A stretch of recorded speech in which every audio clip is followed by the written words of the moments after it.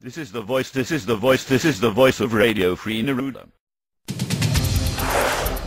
And hello to our fans online. I'm Rob Nelson. And I'm Sunny Hassan with the top stories on this Wednesday, July 4th. And we have a special guest. It is Independence Day. You can see we're color coordinated today. And even better yet, the commissioner, Jack, back there running our hot dog stand here on the set. Because that is how we roll here on the Overnight Show, man. We spared no expense. Happy 4th of July, everybody. And once again, as you well know by now, it is going to be a dangerously hot day out there. Heat advisories are posted in 16 states from the Dakotas to right here in New York. More than 1 million people will spend the 4th sweltering, still no AC. Several cities, in fact, may break records today, making this July 4th the hottest ever. It got so hot in western Wisconsin that the highway buckled. Check this out. SUV ends up going airborne when it hit that part of the pavement.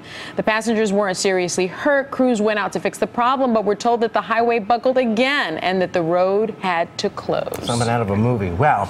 Also, a load of fireworks inside a home in New Hampshire blew up, injuring at least 8 people. The explosion late Tuesday night set the house on fire and filled it with smoke.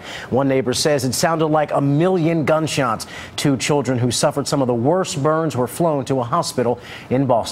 And Denver's fireworks show last night cheered the spirits of people who've been hit hard by Colorado's wildfires. Thousands of people showed up for a free concert and fireworks. This wasn't just a night to mark the nation's independence. It also was dedicated to helping support victims and survivors of some of the worst fires in Colorado history. What a spectacular display of red, white, and blue. And that area needs a little lift in spirits, so we like to see that too. Happy 4th of July, everybody. Thank you, Captain Jack, for all of your wonderful wiener work tonight. We appreciate that, sir. You can get more news anytime at abcnews.com. I'm Rob Nelson. And I'm Sunny Hassan. Thanks so much for watching. This is World News Now, available anytime, anywhere you want it.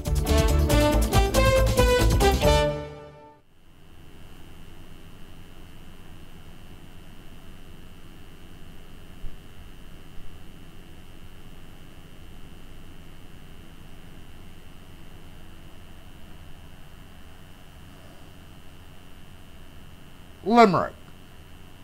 There's nothing much to say on Independence Day when one but figures they lock up niggers and throw the key away.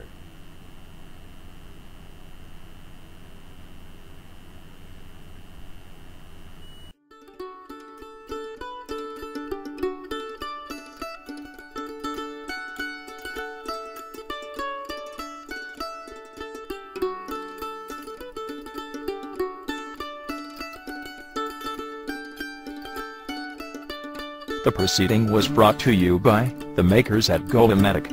Bright lies for dark truths.